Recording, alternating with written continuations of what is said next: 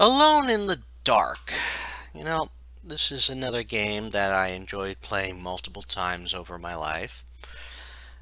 And I do believe it is all linked to its origins and possibly even my first time playing it. Now, you have to understand that this game came out in the early 90s, and I was only in high school at the time, so I never got a chance to play it at that time. I had read about magazines and all that, but never got to actually play the game. I didn't get exposed to it really until my sophomore year in college.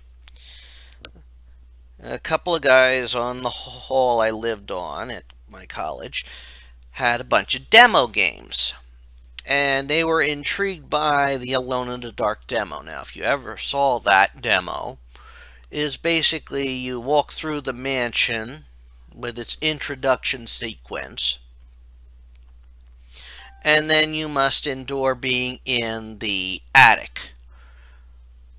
So basically, you do what you can to keep yourself from being killed, but you can't leave the attic.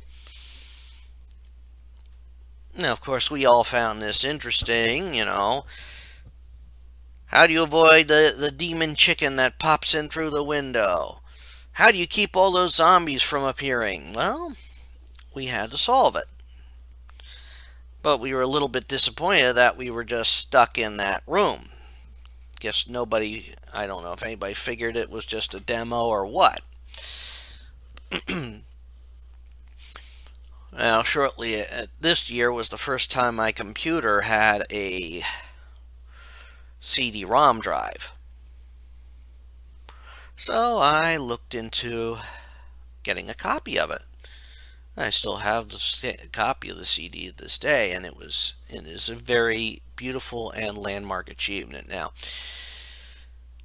its graphics look dated today, but at the time they were way ahead of themselves. And first off, Alone in the Dark has such a big point in history, and some people forget it is the quintessential progenitor of the survival horror. Now, inspired by the works of Lovecraft, which in early days when we still didn't necessarily appreciate Lovecraft's impact on literature, some shows and TV shows and later on games would use Lovecraft as a fallback for inspiration for stories and that. But Alone in the Dark really did some justice to it. Now, as I said, the graphics are a bit dated, but you can tell what you can interact with better, as well as things you can pick up because they look different than everything else. Pretty much all of the rooms, locations in the first Alone in the Dark, and it's confined to the inside of this mansion, are hand painted. Basically, they are perspective drawings and all that with a 2D look, but your characters are polygonal 3D. Now, they were doing this long before games like Tomb Raider came about. So they were really on the cutting edge of this stuff. And other games hadn't taken a 3D route yet. Even Sierra wasn't a 3D model until its later years. But this was a very spooky game.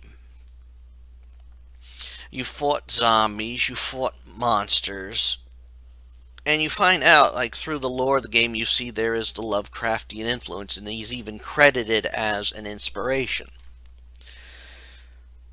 So, years later, when I finally got a chance to play it, I was, looking around to get all the games in the series, which they pumped them out, the first 3 games, relatively quickly. But each game sort of fell into a different line. But Alone in the Dark was pure Lovecraftian in its inspiration, even mentioning things Lovecraft related. It was true survival horror, as you started with the limited, you didn't even start with a weapon. You had to find one. You have to find your weapons. Thankfully, there's weapons in the place. You have to get things to keep your health up. You have to think things out. And this is a game that, it was also in that more unforgiving era. Except this, you could save your game, and if you messed up, you could just restore it. Although you only had 6 save slots. That was a hardware limitation of the time. But you start from the top of the mansion and work your way down, discovering more and more about Derceto, the mansion it takes place in. And it was also a game that allowed you to pick your lead, although you had 2 choices. You had Edward Carnaby and Emily Hartwood. Edward would eventually become the face of the series, a detective who specialized in the occult, who earned the nickname the Reptile. I don't know if that's ever fully explained in that. If you get it now, I'm guessing that when it first came out, there was the option of CD or 3.5 floppy disks, because 5 1/4 were being phased out at that point. But the 5 1/4, I mean, when they put CD, when you read the texts and that, you actually get narration of what you're reading. That's a plus in my book. It brings you more into it. And playing this game was actually very fun, and I had a love for the series. And eventually, when they released A New Nightmare, I only got that on Game Boy Color. But I've always loved the series, and it gained a love for me for Alone in the Dark, and I can see why so many of the later survival horror games took elements from Alone in the Dark. I mean, you have a limited inventory, which is not, you don't know how much you can carry, but certain things that are heavier than other things, you can't carry them if you're carrying a bunch of other things. You have to use your brain as well when you're fighting these creatures. And sometimes you don't know if you're screwing yourself over later until the time comes that you need something and, oh crap, I ruined it. It was a brilliant game, in my opinion. Now, yes, it hasn't aged well over the years, especially when you look at how the graphics were designed at the time, but you also have to look at it at the time. I mean, you already had an idea of what you could touch, what you couldn't touch, what you could interact with, what you couldn't interact with, because the things you could interact with were in a polygonal sense, where the stuff you couldn't really interact with or had no big impact were basically looked like parts of the drawing. And you always had to be careful when playing this game. You could not make, if you make mistakes, you pay for them later. You have to shoot a portrait in one hallway from the far end if you have 3 shots to do it with. because you can only use one particular weapon. And failure to do so, well, you're dead. It was a game that required thinking, and sometimes if you couldn't think that hard, you had to get a guidebook. But it was an interesting entry into the library of computer games because it was what it was. And I believe it got marketed by Infogrames. I think they marketed a bunch of other games too. But Alone in the Dark will always stand out as a very good game to me. And when I picked it up, it also came with a mini game called Jack in the Dark. Now, Jack in the Dark was a short little game set around Halloween in which the spirit of One-Eyed Jack, somehow possessing a Jack-in-the-Box or modeled into a Jack-in-the-Box, something linked to it, or maybe it was an offshoot of One-Eyed Jack, basically kidnapped Santa, and you must help little Grace Saunders rescue Santa. It's a short game and easy to complete in a half hour's time once you learn everything you have to do. But it does revolve around a lot of thinking, a lot of experimenting even. It's easy to go through a game of Alone in the Dark and make a mistake and not realize you made a mistake till later. And it is a true survival horror, and it's what started the survival horror genre. Jack in the Dark was a cute little way to introduce another character into the series who played a key part in the sequel game. And they do a good job of keeping the games period specific. The original Alone in the Dark and its two sequel games were set in the 1920s. So you have a lot of things that were very period specific for those times. And in some ways that could probably require an extra bit of thinking on your part. But it's a good game. I do recommend people try it at least once in their lives.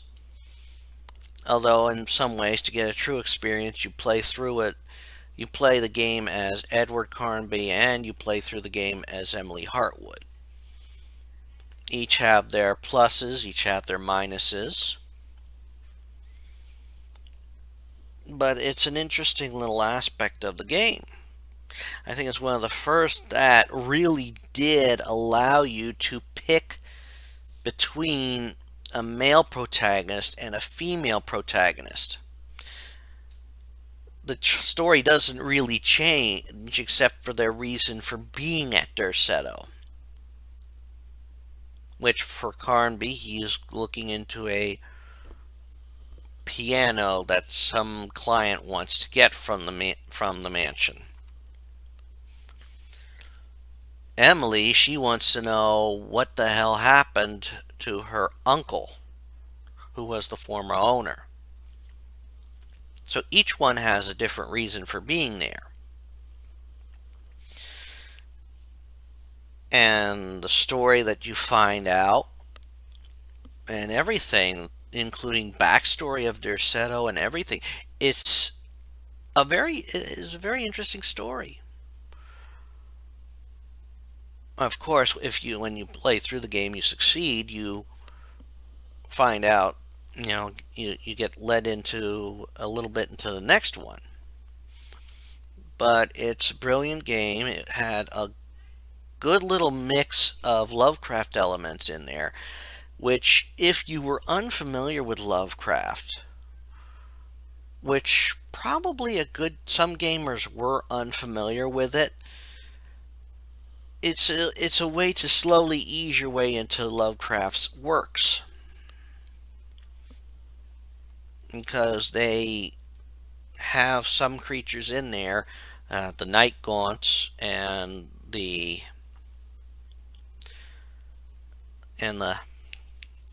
deep ones.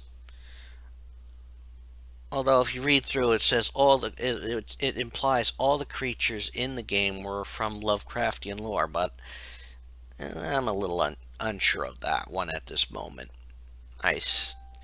You had, well, I think they said there were dimensional shamblers, but some people call them ghosts, which could be true too. I'm not entirely sure. But it's a fun game. It's an experience. It involves shooting creatures. It involves thinking things out. Because you do have to think things out, especially if you don't know where you're going to find ammo and you don't want to run out of ammo, which is important. But it's, like I said, it's a fun game. I recommend you try it. I'm glad I played for the channel on here. I wish I could say it had more of an impact on my life, but other than a fun game, and yes, being able to reference it in a paper for at college as showing how games evolved, and with the changing of technology, and technologies also getting inspired by the budding community of the gamer, you know, it's a fun game. It's an interesting game. It had a slight impact which caught my eye. Until next time, this is Rich Kale here on YouTube, RichGenX elsewhere, inviting you to subscribe to the channel and check out all that's on the channel. And I hope you enjoyed this little retrospective on the game of Alone in the Dark. Goodbye.